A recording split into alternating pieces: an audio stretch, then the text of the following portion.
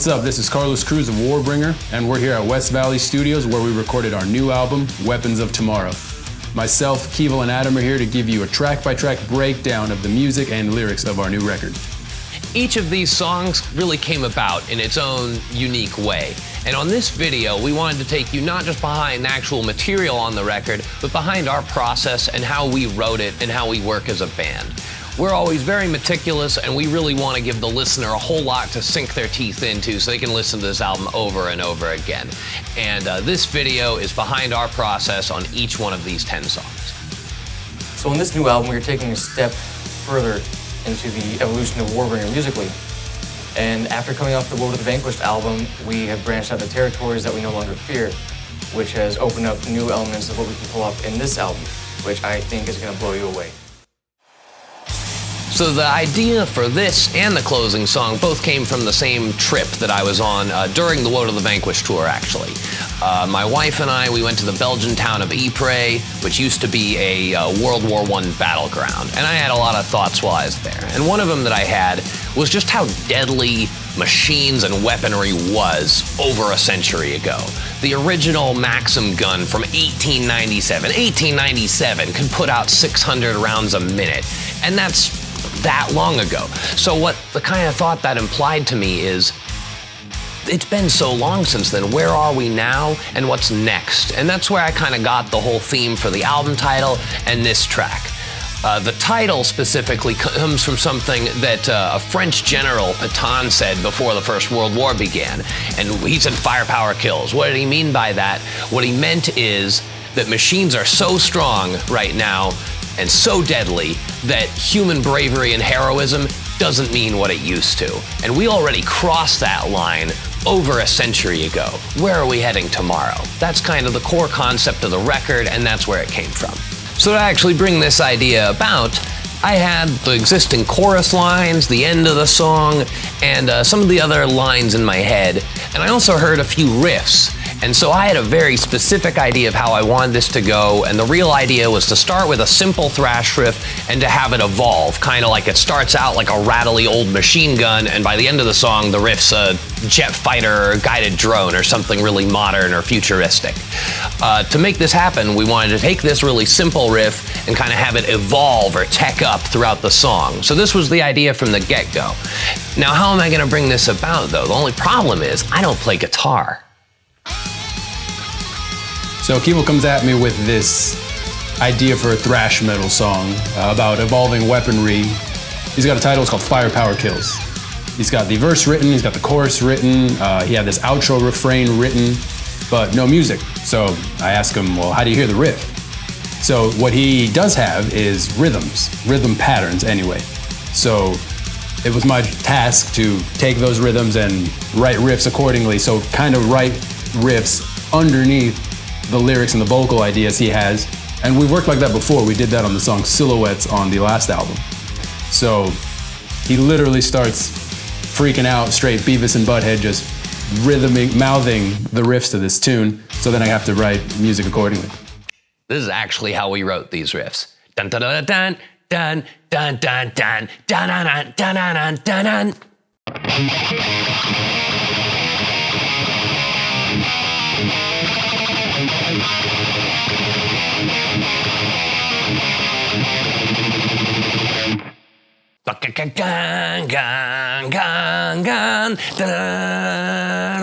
How firepower kills.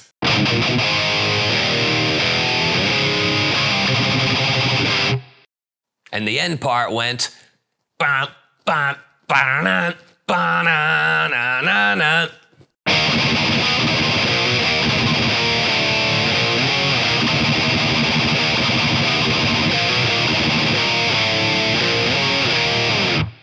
So now that we have the bulk idea for this song, it turns out to be a very more traditional, like 85 old school thrash metal number. And again, the music and the lyrics have to like coexist together. So in his mind, if the lyrics are going to tech up, so does the riff. So we have the, you know, clunky machine gun, old school way that the riff is played, and then throughout the song you'll hear that it techs up and becomes more like today's modern drones. So I've known John 15 odd years, and his mouth riffing has been a thing of the past. Actually, when I started playing drums for Warbringer back in the day, the intro for Total War was a thing that he had said, you know, big, long tom fill. So I did quads, it worked. And then, you know, we use it again for the second, third, fourth, fifth album. We still use it to this day, whether he has to hum a rhythm section or he finds a couple notes or simple drumming on his knees. He gets it across to us and we make a riff out of it. At the end of the song, we repeat the album title a lot. We'll build a brighter future with the weapons of tomorrow. So this is sort of the title track, and it really contains the album's theme.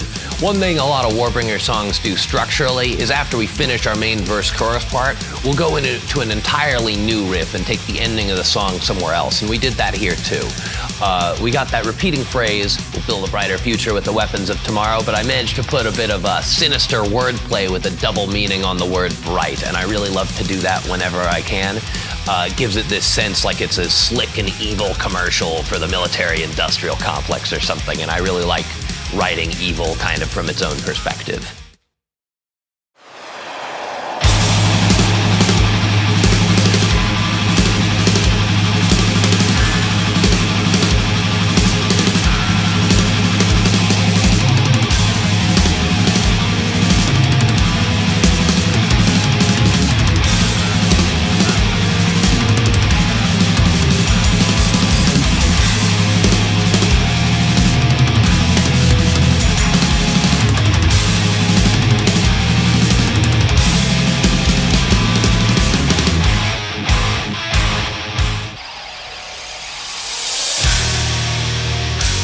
So this song came about just another night in my studio, riffing away.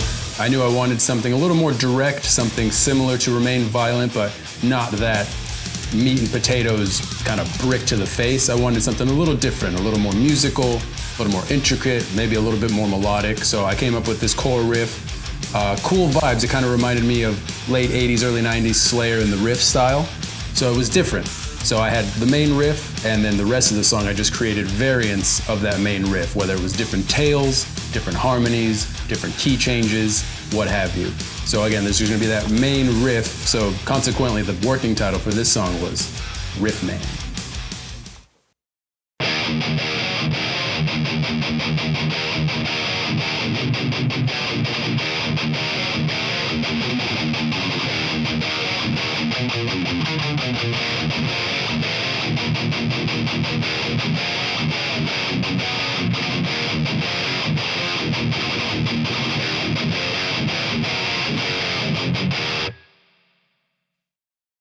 So Carlos shows me this demo called Riff Man, and I really like it. It's beefy, it's mean, it's catchy, I think. The only problem is I get serious writer's block on this. I thought the title Riff Man was pretty funny, so the first line that comes to my head was, "I am the Riff Man, you like riffs," and that's pretty stupid. So I couldn't use that, and I had to come up with something else, but I couldn't hear anything else but Riff Man every time I put the track on. So I had to get around that somehow and kind of jostle my own thinking out of writer's block. So one thing I latched onto in the riffs Carlos gave me is this kind of clandestine or sneaky, sinister feel. So I wanted the lyrics to reflect that. I happened to be reading this book, The Sleepwalkers, which among other things talks about the Franz Ferdinand assassination. And the organization behind that, they got the coolest name for a terrorist organization. They're called the Black Hand commonly. The Black Hand themselves aren't the ones who did the assassination. They got these three other people, among which was a 19-year-old Gavrilo Princip, to actually pull the trigger, shoot the Archduke, and start the war. I thought this was really interesting because it's like the organization itself is using these young people as a pawn to carry out their will. And so I wanted to write the song from the angle of like the shadow order telling the agent what they're gonna do. So when my solo for Black Hand reaches out, I had some big shoes to fill because I was coming after Chase's solo, which is about a minute and a half of just awesome shreddery. Different styles, of course, but while sitting here, I had time to work it out. I hadn't written it yet, but I had the time in the studio to take about a half hour to an hour. Wrote it, filled up the gap, and it breaks up real nice, and I think it complements the song really well. And another cool thing about it is when we did the video, which we'd never done before, we had actually acted. So Carlos, John, and myself got to dress up as the conspirators and portray a really cool little bit of acting scene, which you'll see in the music video. And I got to tap into my inner assassin role.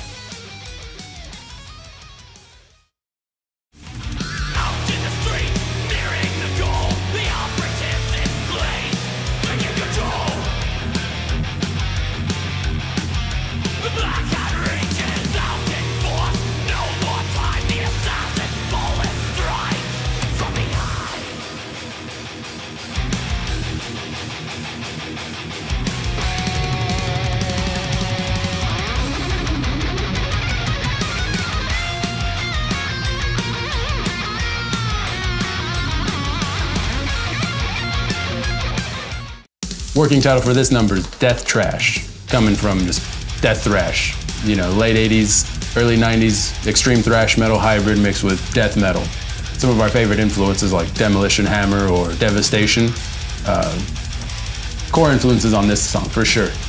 So I ended up coming up with this really heavy riff that became the core of all the song, and I built the rest of the song around it. So it goes something like this.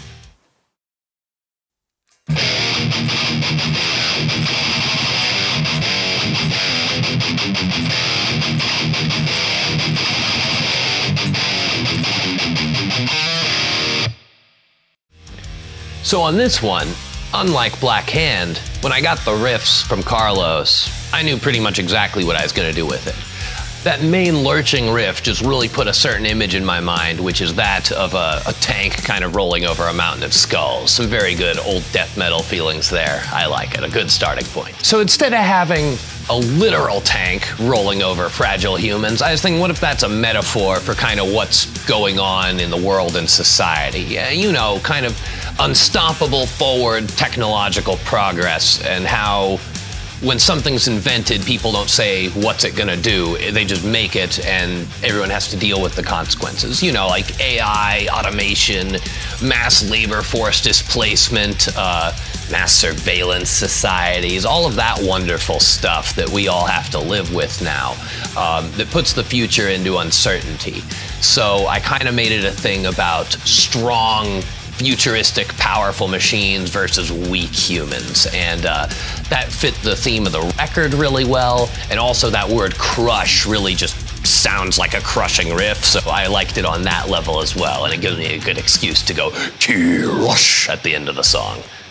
So John comes back to me with the lyrics he now has and the concept of this whole song. And my original demo had this outro riff that was fast, didn't really fit the music, so we dropped it. So we took the main riff, put it at the end, and literally just that. We wanted to create the visual of a tank just fucking rolling over anything in its path, just off into the distance.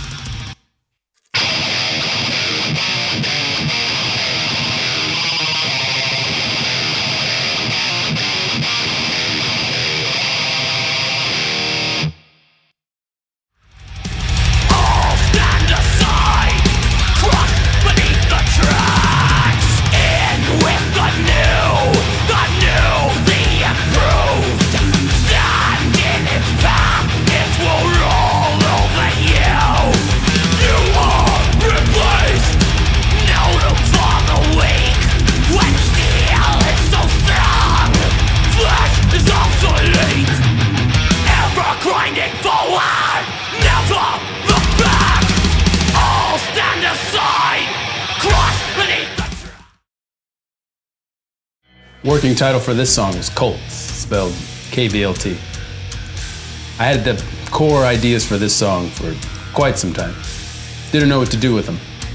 I wanted to write something for myself. I knew it wasn't written for Warbringer, that's for damn sure, but I wrote it, I demoed it, and I sent it to John, and he really liked it. So I knew for sure the most striking part of it was this great melody that I ended the song with, but I ended up starting the song with it. And it goes something like this.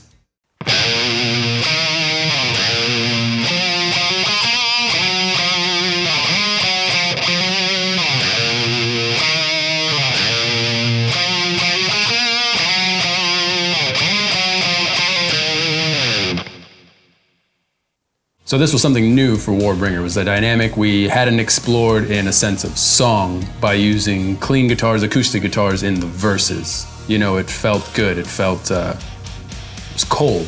You know, it resonated with me, and it was something I wanted to pursue and challenge myself, challenge our band, challenge our fans with a new dynamic. So it was these really somber verses that led into this big fucking roaring guitar chorus.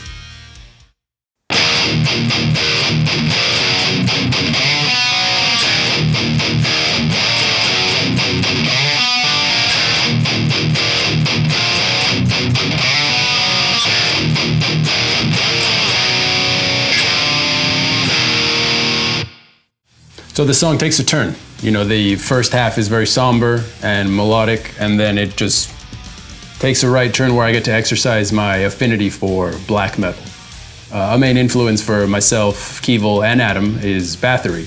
So I definitely brought that across, and this second half has this great triumphant rise, both in his lyrics and what he's saying, both in the music because it just keeps growing and building as it fades out with this fantastic guitar harmony that has multiple layers.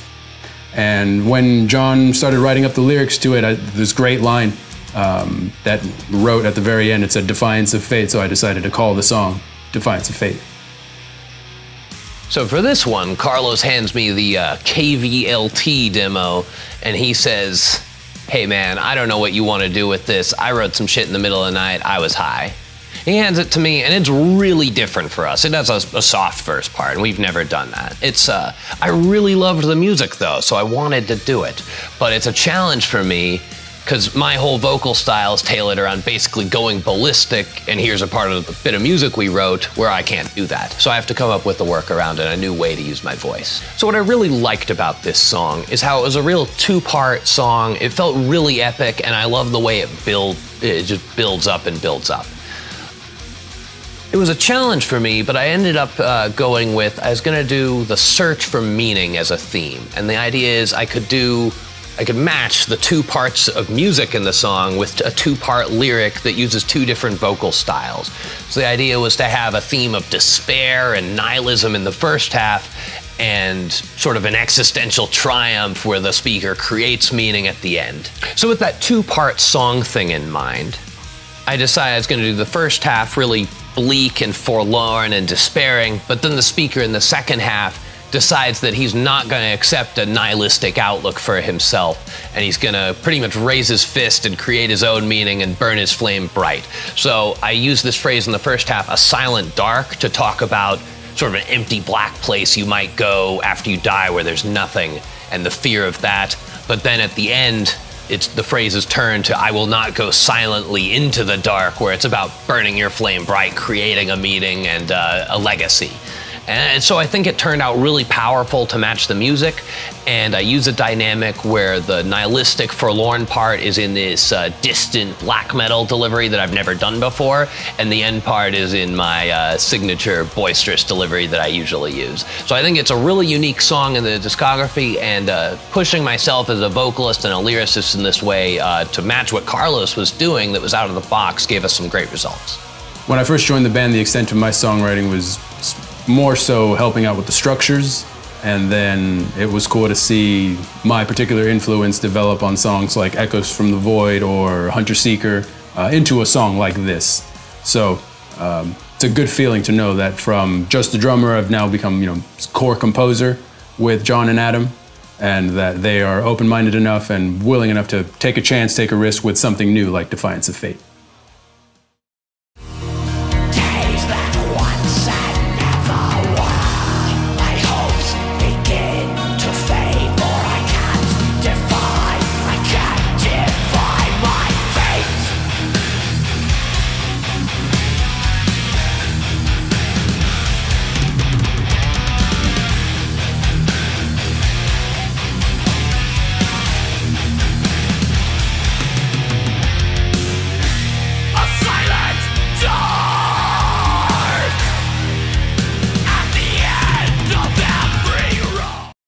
So this one actually was the first one we did for the record and the oldest that we had. I had this title kicking around in my head since 2013, and the basic concept was to have a hyper-fast, chaotic thrash song called Unraveling with the theme of suicide.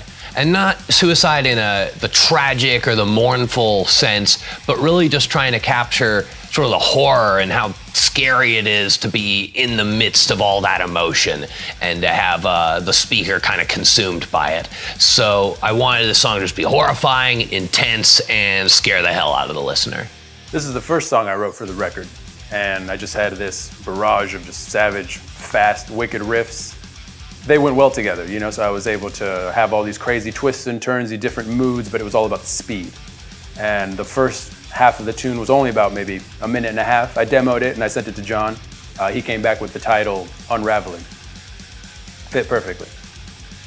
So we took that, and what ended up happening was to write the second half of the song, we needed contrast to the front half.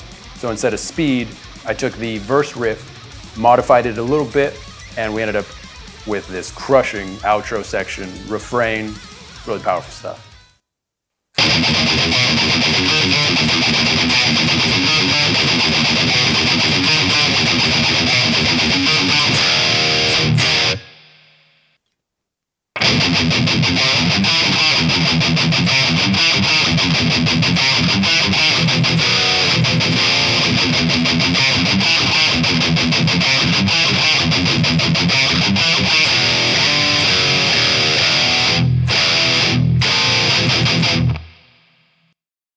The main challenge for me in doing this one was in tracking, just getting all the enunciation and the syllables just right, because some of the delivery in the middle of this song is so goddamn fast, even for me, which I like to do fast vocals. There's also a really, really ugly and just grotesque sounding 4-tracked scream in the middle that's something pretty new and goes far into death metal territory, I would say. And as well, there's kind of a thematic connection between this and Defiance of Fate, and this is why we put them one after the other on the record. First off, if anyone was worried, we went soft on that last song. This one's extremely brutal. And second, in Defiance of Fate, the singer overcomes his depression and his emotion, but on Unraveling, he succumbs to it and he loses.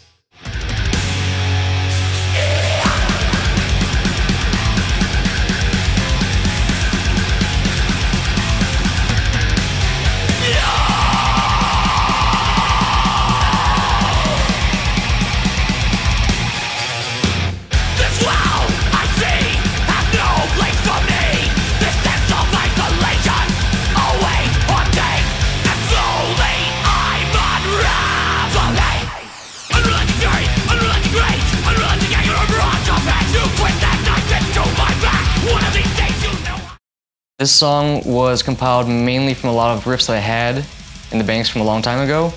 A lot of the composition was done through Carlos in arrangements with Keeble, and sometimes it works better that way. You know, we're both drummers, so my background from that, I have full trust in him to take this stuff and make it what it is, and it ended up being one of the longest songs on the record, but it doesn't feel like it. It's a beast of a song.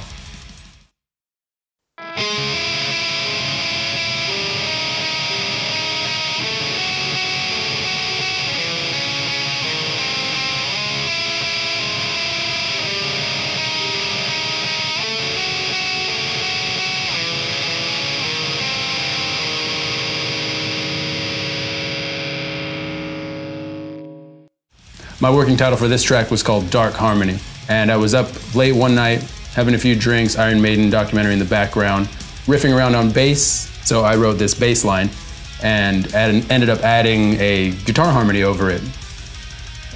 You'll now hear that in the middle of the song. It only repeats once or so. But in order to continue writing, I went through Adam's vault of riffs, found something pretty fitting, and now that became the main theme of the song. It became the main riff. It had the right melodic sensibilities. It was dark, it was brooding. It was in a waltz time, so I took that. You'll now hear that as the bass intro. It becomes the main riff of the song. So that's the front end of the song. Knowing that that occupied a lot of time, I felt the middle of the tune needed to go somewhere else. So we went into more of an extreme, kind of crushing, breakdown, if you will. From that point on, went into more of an extended solo lead guitar section with a barrage of different riffs, and then we found our way back into it.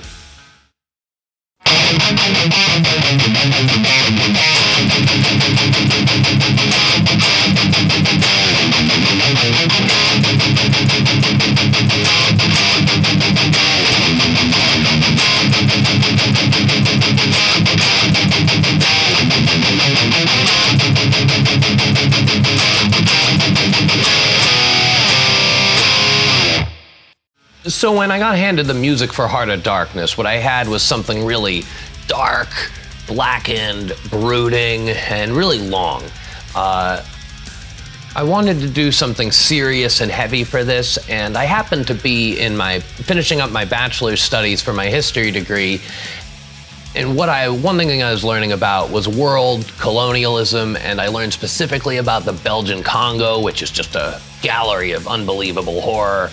And I also read the novel Heart of Darkness by Joseph Conrad, which is this real ugly, deeply racist book, but it really talks about colonialism and its evil kind of from within its own perspective. So there's a lot to unpack there that I won't go into, but I wanted to do a song with this as the theme because what I think is that this era in the world leaves a really long shadow on today, and a lot of the stuff people are upset about or talking about today has roots back in this time.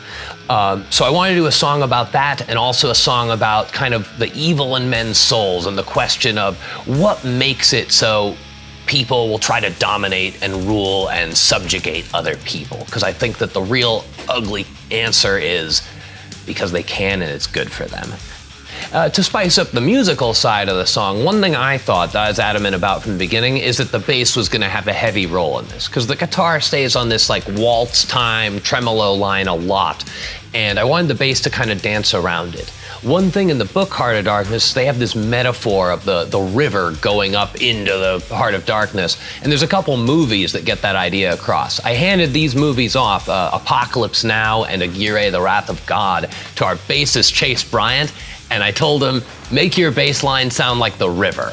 And what we get is something really like meandering and murky, and it really dances around the guitar line.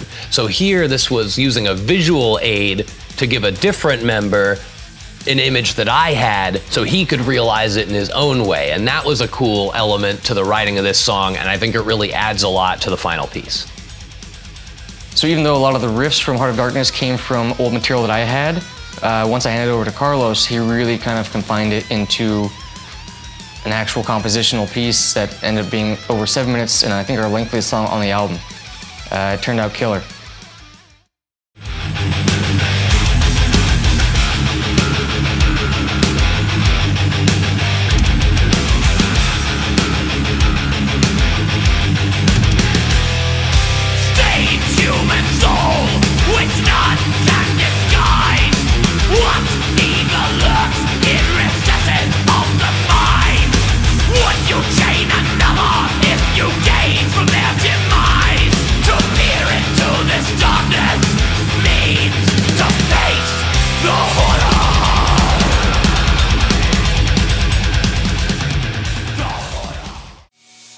So this is the first piece of music I wrote post Woe to the Vanquished, and I wanted something direct, something that slammed, something that made you want to move. Around that time I was listening to a lot of different bands, anything from like early Cro-Mags to Violence, and that really played a role in the type of riffs I was writing. So I really like the dynamic this song has with the tight chug riffs to the open blaring chords in the chorus. And instead of going fast, we ended up going with a breakdown to wrap up this number, and every time we play it live, it just absolutely crushes.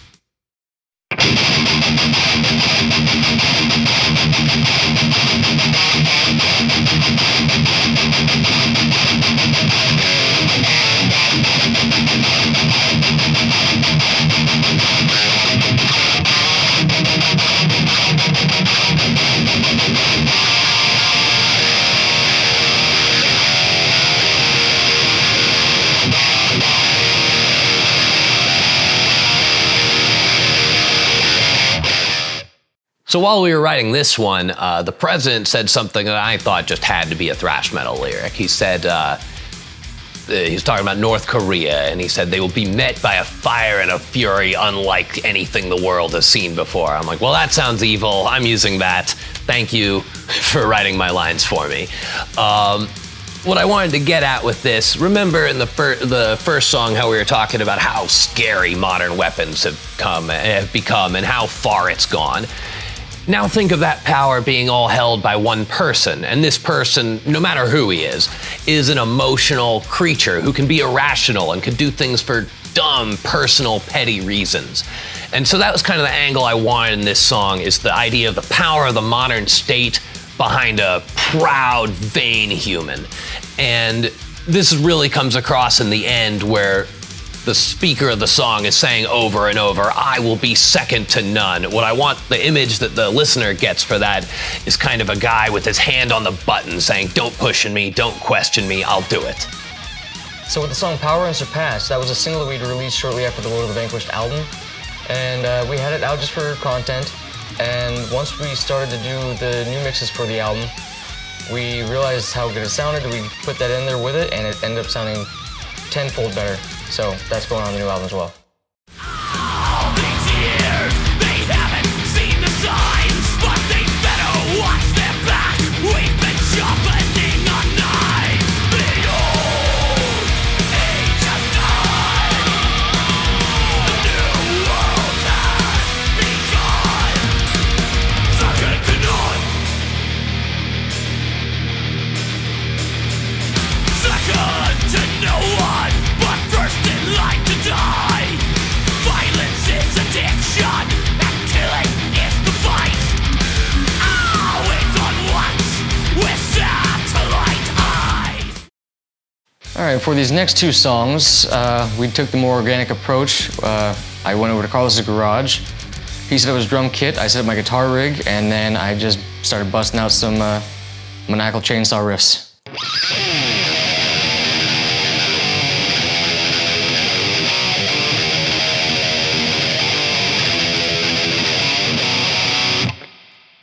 So once we got the bare bones of the song basically structured, last minute thing that we introduced was just this random heavy riff that I made on the spot, and it ended up being one of the most crushing riffs on the album, I think.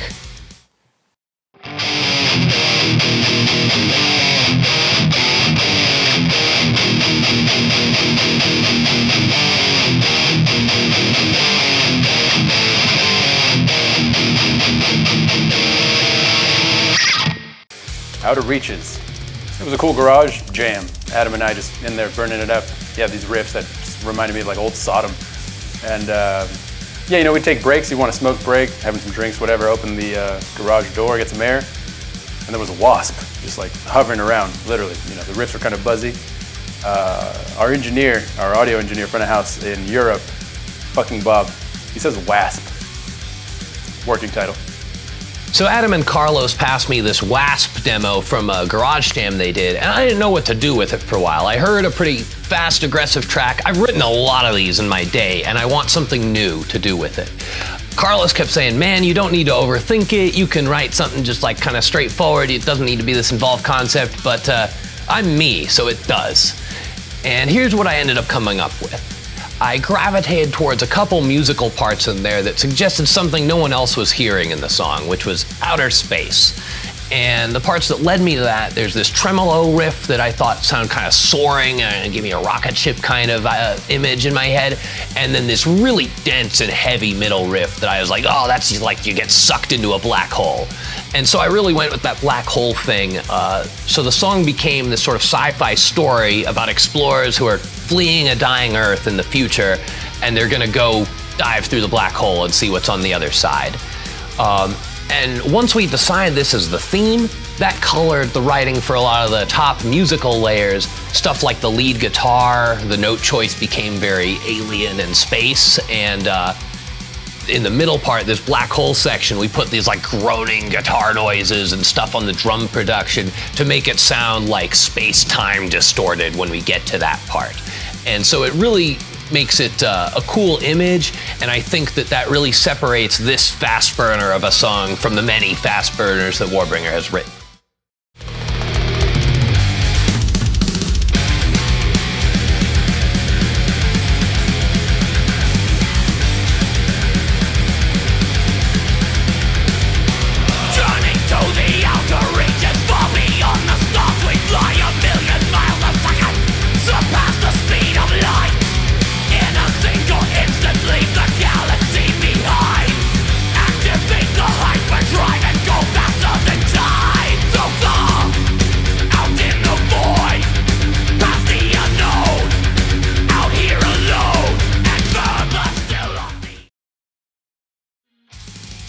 So in the same jam session, the same day as Outer Reaches, we wrote the song Notre Dame / King of Fools, which stemmed from a lot of riffs that I had in the key of A that I just never used. And then once I made this little acoustic neoclassical intro, we put that in the beginning and everything else just kind of fell into place and it worked out really well.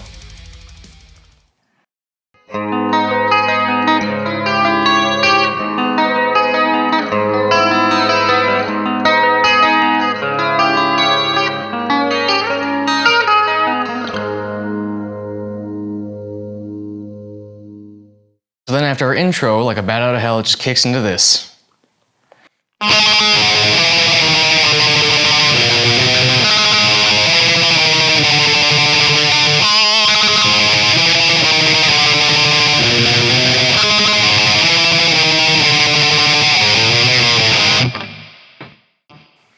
And a lot of the song actually uses a lot of my melodic death metal influences, as I mentioned before, which gives this one a real bleak and brooding kind of feel through it. That's very gothic and at times very jovial. So it's a fun one. It turned out really, really awesome for what Carlos and I were accomplishing today. This was the only other one written in the garage. Adam had a great set of riffs in A. Didn't know what to do with them exactly, so we sat there, grinded it out, and just structured it together. On breaks, on the news everywhere, it was the day that the cathedral was burning, so we titled it Notre Dame and stuck with it. So in other songs, usually when I have this many riffs, I give them to Carlos and he does the arrangements. For this one, how it was done organically, we did it in the garage, and how it turned out in the garage ended up on the album exactly as. And for the lyrical content for this one, I'm a huge fan of the book, Hunchback of Notre Dame by Victor Hugo, and the film with Charles Laughton. So one night, I had Keeble watch it, and we just started spinning ideas about the themes between how he was treated in that film to get the vibe of what you're going to hear in the lyrical ideas for Notre Dame and the line made of stone. So I get handed this jam called Notre Dame, and what it is something long, melodic, kind of gothic sounding, and very brooding and a little blackened. Adam also really wanted his arrangement to shine through here as he made it, so I was working very much off of his ideas here. What we decided on, we decided to keep the Notre Dame theme because we thought that that was recent and powerful, and where we went with it was the story, The Hunchback of Notre Dame, and Quasimodo and such. So that's why we have the two-part title, Notre Dame, King of Fools. And the King of Fools part is kind of where there's sort of three speakers, and the first speaker is the crowd mocking the Quasimodo figure, basically telling him the world will never accept you, you're not like us, you freak, go back to the tower you came from. And sort of like this evil jester mocking him, and there's some King Diamond-esque evil psychotic laughter in there too. The second part is where Quasimodo flees from the mocking crowd. He goes seeks sanctuary in the cathedral, and he's talking to a gargoyle, and he envies the gargoyle because it can't feel pain like he can, and he says to it, "Why am I not made of stone?" And I managed to get that line in the song, which I was very happy about. Then we go to this third part where we're outside of the Hunchback story, and now we're looking at the cathedral and all the stories it's seen. This is just one of them. And we're kind of musing and thinking about its loss and what that means. And so I kind of tied these different themes together, and they're not directly connected so much in the song. From where we go from the story to the cathedral burning, there's a musical separation there. And but I think they really tie together, and it just felt emotionally right for me to put there. So I put it there, and it's a very multifaceted song that goes to themes of personal isolation and loss, as well as musings on history and legacy.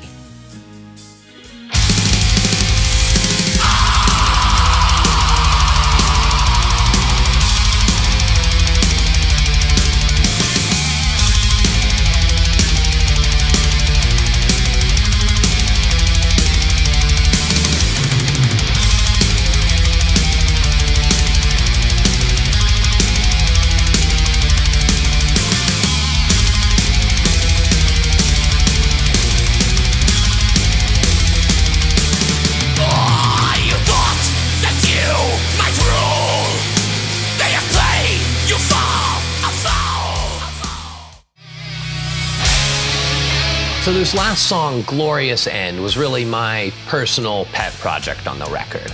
It comes from the same trip where I wrote Firepower Kills. I was in the town of Ypres, and something kind of crazy happened that day where I was there and I found the grave of a man who has my last name that I didn't know about before, who died precisely 100 years before I was there standing there.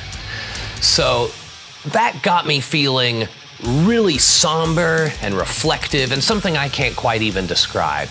And what I started thinking about was all the sort of what they'd say is pointless sacrifice in World War I, or just any time, but all the futile, failed assaults where men just charge bravely into the teeth of machine guns and get cut to ribbons, and for what? And that just makes me so deeply sad to think about, and I really wanted to put that into a song.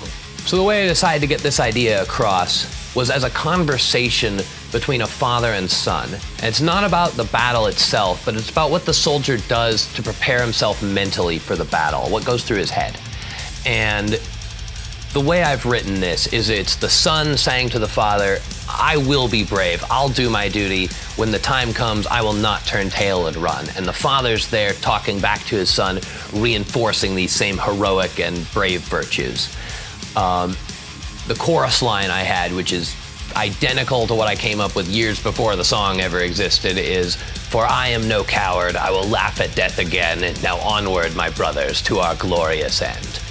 And I thought that that was pretty powerful, and I wanted to write kind of in a pre-modern sort of way, like in romantic-sounding 19th century poetic lingo. I thought that has a certain power from it, like it comes from the past, from the era of knights and dragons, and not from the era of, you know, machine guns and jets and such.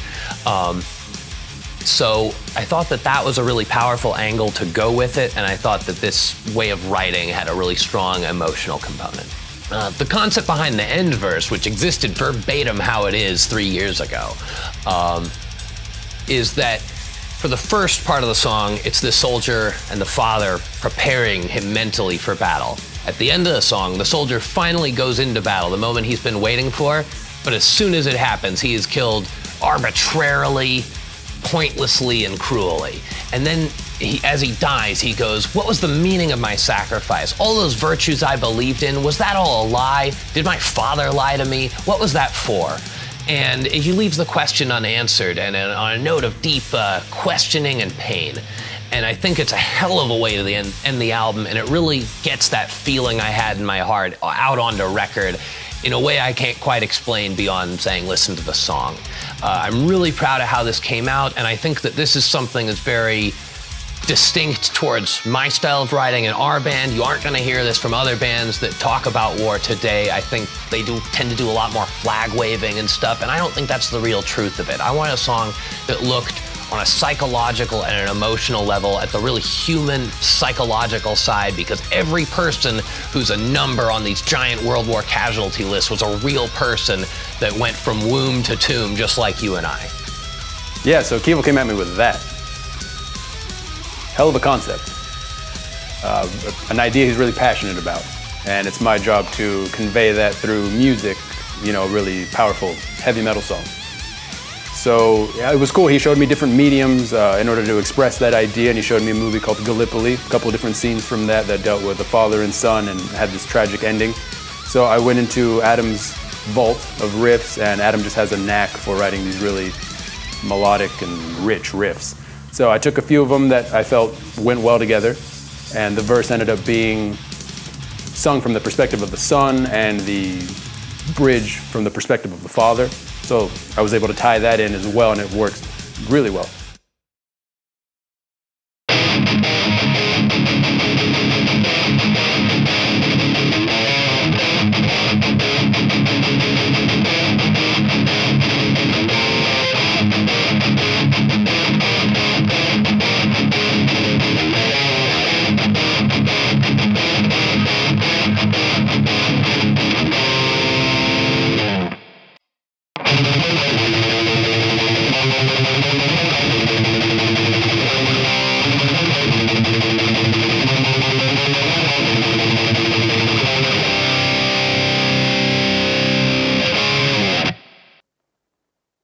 So I took Adam's riffs and made them the verse and the bridge, and then I came up with a chorus and post-chorus.